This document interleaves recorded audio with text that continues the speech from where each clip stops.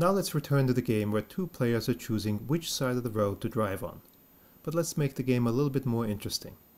Instead of assuming that both players are Americans who'd prefer to drive on the right side of the road, let's assume that one player is American and the other is British, and the British player prefers to drive on the left side of the road. So player 1 will be our American, player 2 will be our British player. If they both end up on the right side of the road, the American gets his most preferred outcome, so he gets 10 and the British player gets 5. If on the other hand they both end up driving on the left side of the road, the British player gets her most preferred outcome, so she gets 10 and the American only gets 5. And of course, if they choose opposite sides of the road, they crash into each other and they both get 0. Now if we looked for the pure strategy Nash equilibria in this simultaneous move game, we'd find the same two equilibria we found before. The one where both drivers drive on the left and the one where both drivers drive on the right. But I'd like to focus instead on the sequential form of the game, where the American moves first, goes left or right, and then the British player chooses left or right after observing what the American player did. If they end up on the left side of the road, then we get to the British preferred outcome, so the American gets 5 and the British gets 10. If we end up on the right side of the road, we get to the American preferred outcome, the American gets 10 and the British gets 5. And if they choose different sides of the road, they both get 0. Now we've said that the easiest way to solve for the pure strategy Nash equilibria in a game like this is to convert the game tree to a matrix, where on the vertical axis we put the American, on the horizontal axis we put the British, and then we list their strategies on the axes. So the American can either go left or right, so we have left and right on this axis, but the British player has 4 strategies. Go left always, go right always, or go left from the first node and right from the second node, or go right from the first node and left from the second node. So now we can then transfer these payoffs into this payoff matrix. If the American goes left, then as long as the British player goes left from the first node, we get to this outcome. The British player goes left on the first node when the L appears in the first space, so in these two cases. So that's why we get these outcomes in the first 2 cells. If the American goes right, then we're going to get to this outcome as long as the British player goes right from the second node. So that happens in these 2 strategies. So if the American goes right, we end up with this payoff when the British player also goes right from the second node. In all the other cells we're at an outcome where they're choosing different sides of the road, so they get 0 each. Now we can solve for the Nash equilibria in the same way as we've been doing. Take the first strategy for the British player. If she chooses this strategy, the American ends up in this column and chooses between 5 and 0, so left is the best response. And if the American chooses left, then the British player ends up in this row, and the highest possible payoff she can get is 10, which she gets by playing this strategy. So the 2 players are best responding to each other if they play these 2 strategies, and this is a Nash equilibrium outcome. If the British player picks the second strategy, then the American best responds by picking 10 over 5, so by going right. If the American player goes right, we end up in this row. The highest possible payoff for the British player is 5.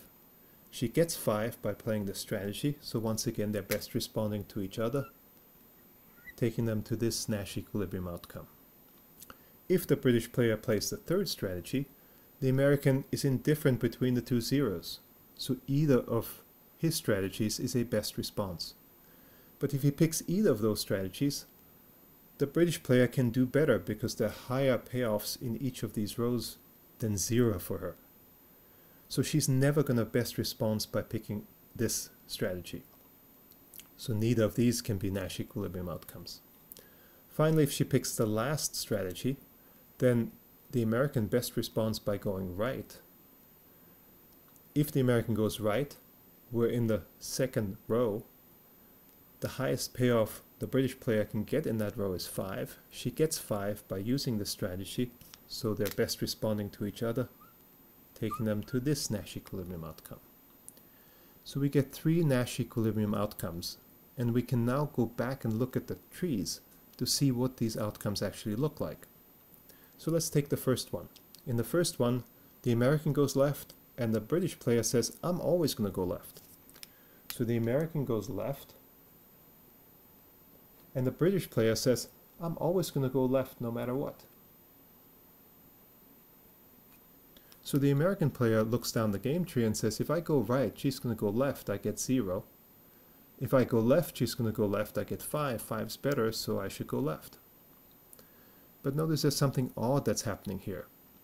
The American thinks that the British player, if she gets to this node, would go left. But he should be smart enough to figure out that if the British player ends up at this node, she's not going to go left because that would give her a 0, and going right would give her 5. The British player is making a non-credible threat.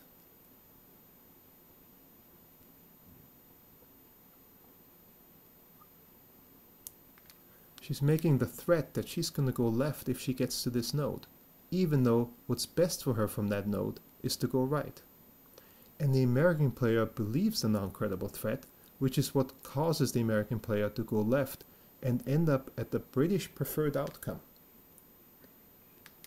instead of the American preferred outcome. So this is a Nash equilibrium that relies on the American believing a non-credible threat by the British player. The British player never has to actually exercise that threat if the American believes it, because it'll force the American to go left and will never actually get to this node. So unless the American calls the bluff, she's never actually going to have to exercise that threat. Merely making it and having the American believe the threat causes the American to change behavior.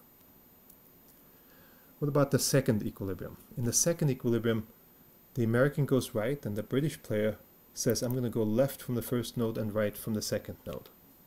So the American goes right, and the British player says, I'll go right from the second node and left from the first node. Now the American player looks ahead and says, if I go left, she's going to go left, I'll end up with 5. If I go right, she's going to go right, I'll end up with 10. Right is better, so therefore I should go right. But notice that in this case, the British player is not making any non-credible threats. The British player is planning to do what's best for her at each node. At the first node, which she'll never reach in equilibrium, she's planning to go left, which gets her a payoff of 10 rather than 0. At the second node, she's planning to go right, which gets her a payoff of 5 rather than 0. So she's planning to do what's best for her from each node. She's planning to do exactly what the American should expect her to do if she got to those nodes. And as a result, the American goes right, and we end up at the American preferred equilibrium. So here we have a Nash equilibrium where there are no non-credible threats that are enforcing this as an equilibrium. What about the third equilibrium? Here the American goes right, and the British player says she'll always go right. So the American goes right, the British player says she'll always go right. So once again we end up at the American preferred outcome. But there is a non-credible threat that the British player is making. She's saying, if I get to this node, I'm going to go right. When if she got to this node, it's much better for her to go left because she'll get 10 rather than 0. So there is a non-credible threat here, but it doesn't play as crucial a role as it did over here. In this case, the American says, if I go left, either of those outcomes actually would be worse for me than if I went right and the other player is going right, where I get my most preferred outcome.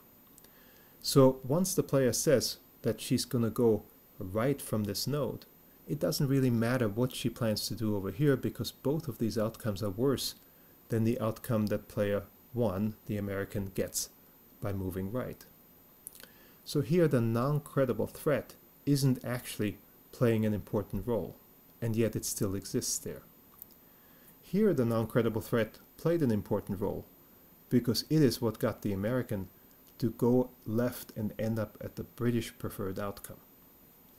So we have two Nash equilibria in which we have non-credible threats, and one where there is no non-credible threat. And we can wonder, should we really pay attention to Nash equilibria, where some players pay attention to non-credible threats? Or should we focus on equilibria that don't include non-credible threats?